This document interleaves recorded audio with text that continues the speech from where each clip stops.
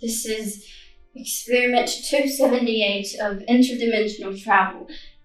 It has been how many days, Mac? It has been 301 days since your mother disappeared. Right.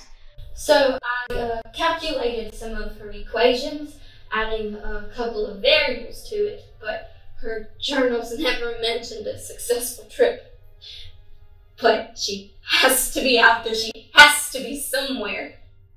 She wrote that there's a probable opening to travel between different dimensions, which is formed at midnight.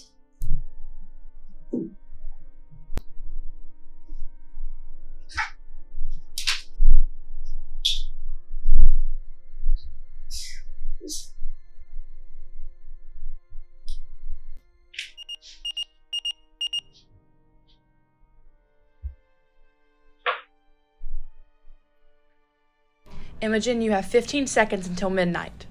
Systems are up. Variable coordinates are entered.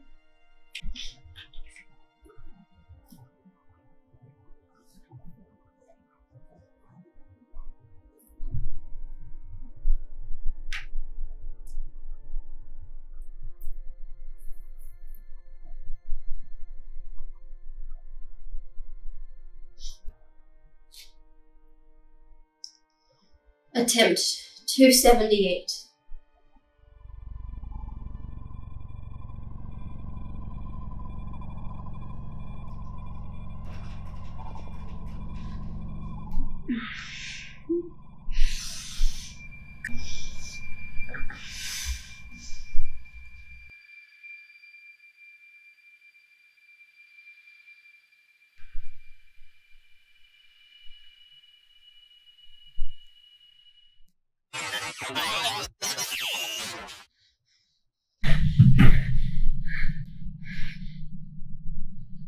Hello?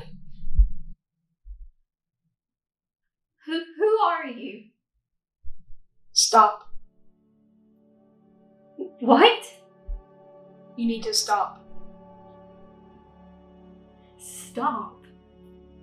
You need to stop trying to travel through dimensions.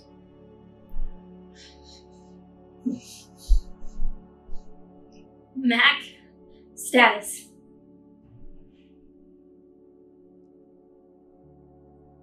Mac? Stop looking for your mom.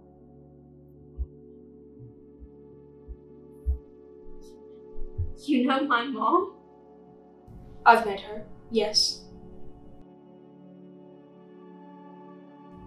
Your mother was very excited when I first saw her.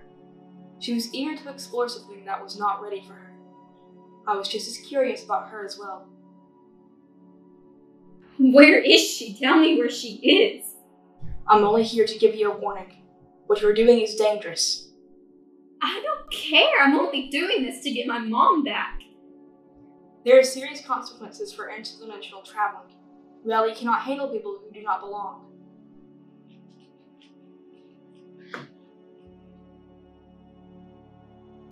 But you're communicating with me right now. Isn't that just as dangerous? Her mom knew about the consequences. She chose her research over her daughter.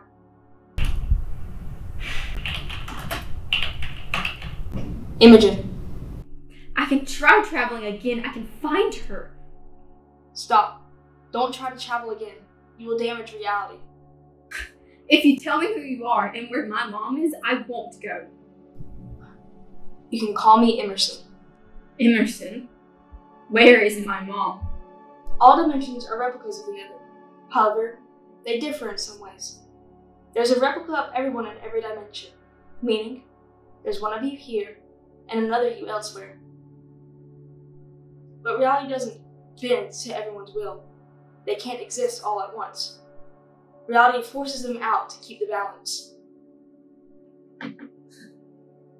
What are you saying? I know you've read every line your mother has written about traveling. She wrote every mistake, every thought, and every consequence. Just tell me where she is. Your mother's gone. Like that. Reality swallowed her whole, along with her replica.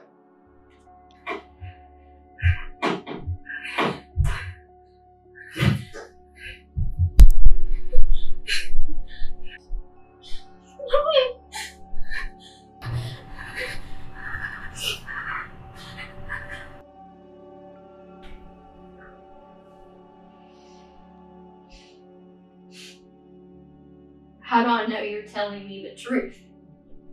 Why would I lie? What happens to me? No mom, no you. Without her, you don't exist. But I'm safe. I didn't leave like her. I'm still in my own dimension. Are you? What? Are you in your dimension? Yeah, I mean, I'm still here. It didn't work. Are you sure?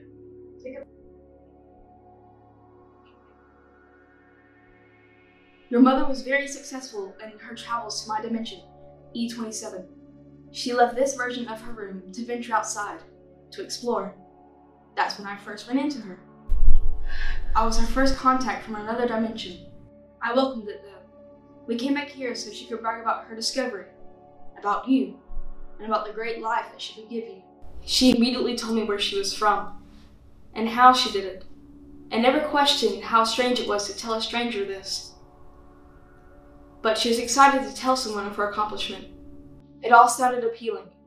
She wanted to be the first, but now, that was my goal. She knew she had to leave quickly, or else she'd cease to exist. But no, I wasn't letting her get away. She began to feel like she couldn't breathe.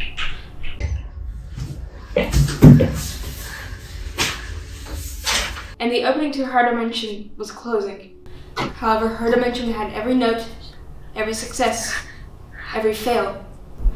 And I knew her daughter had access to it all. How could I be the first if you were still there? You and your replica. 278 tries, and you finally made it. I'm glad you didn't notice. Stopping you from traveling back to your dimension was as easy as stopping your mom. All I had to do was talk. Come on!